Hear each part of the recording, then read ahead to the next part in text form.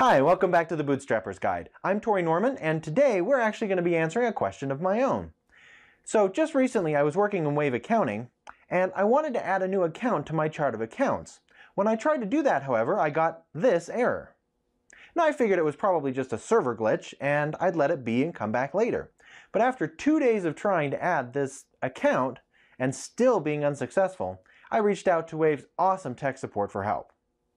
Together we were able to resolve the issue, so now I want to share with you what we learned, so that you'll understand what this error is, what causes it, and how to prevent it in the future.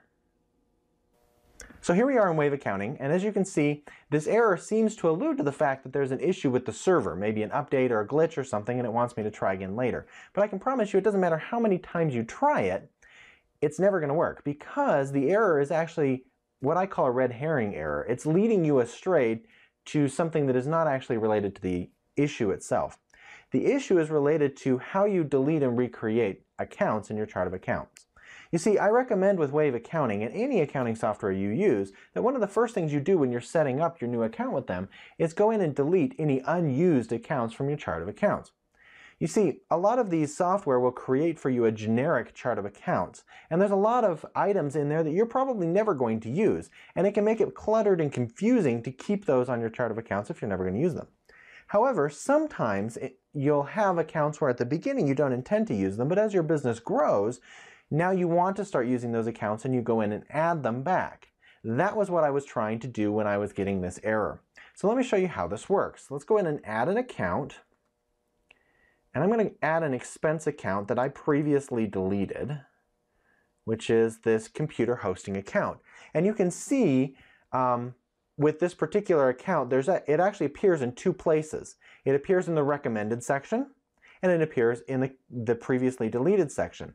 So in each of these categories, Wave provides for you several recommended accounts that are pre-built for you to use in your chart of accounts based on the type of business that you are. It's usually recommended, hence the name, that you click something from that category.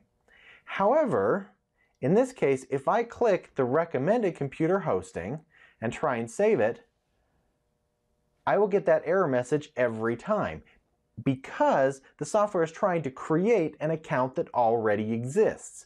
Even though I've gone in and deleted it, Wave doesn't actually delete it from my account. It hides it in case I want to bring it back at a later date. So if you ever have an account where you have previously deleted it, you need to make sure that when you go back to add it back, you look for it in this previously deleted section. So I can click on this previously deleted account and save it. And now you can see that it saves successfully. And I can come into the expense section of my chart of accounts, and you can see my computer hosting is now in my chart of accounts. So essentially, if you get an error when you're trying to create a new account, ignore the fact that it says it's a server error. What it's really trying to tell you is this account has already been created and previously deleted. Look for the previously deleted section in the account creation screen and find that account there and use that one instead of the recommended account name. If you do that, you will never get this error when creating accounts in your chart of accounts.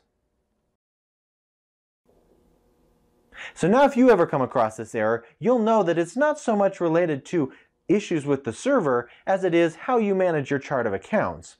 I would still recommend that you delete unused accounts, but just know if you ever need to add them back, be sure to look in the deleted accounts section first before trying to add it if you're getting this error message. Thank you again for watching Wave Accounting. Be sure to subscribe to this channel so you'll catch all of our updates on Wave and other awesome accounting technology. You can also visit our website at www.acctlab.com to learn more about what you can do to manage your accounting in your small business better.